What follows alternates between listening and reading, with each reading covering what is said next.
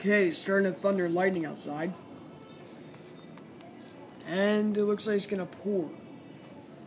Right now it's around 6:56 in the afternoon. And the really dark clouds are rolling in. They've been here for about half an hour, or probably about 15 minutes, because I didn't see them until about 10 minutes ago. So it looks like it's gonna pour outside. Probably in about a few minutes. Probably in a few minutes or so.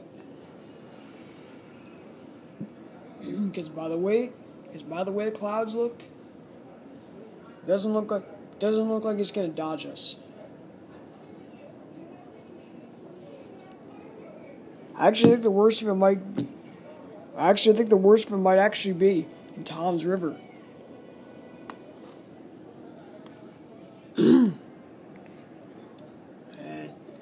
Yeah. And yeah.